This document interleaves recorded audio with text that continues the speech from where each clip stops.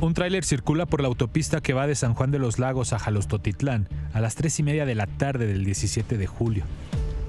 De pronto varios autos aparecen en sentido contrario por el acotamiento. Varios de ellos hacen cambio de luces al trailero indicándole que algo ocurre. De pronto no solo por el acotamiento, también por la autopista circulan más autos en sentido contrario y haciendo cambio de luces. Una camioneta pick-up Toyota roja se le cierra a una X-Trail blanca y la obliga a entrar al acotamiento, al tiempo que el tráiler detiene su marcha.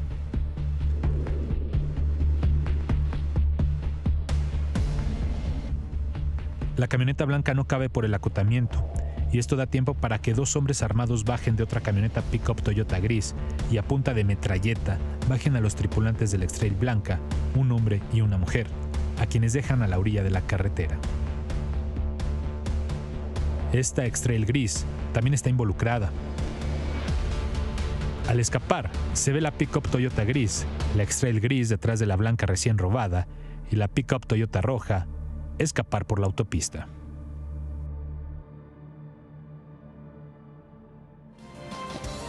En sentido contrario, por las autopistas, regiones del país donde estas cosas ocurren y no tienen consecuencias. Ocurre con los automovilistas en carreteras de Jalisco.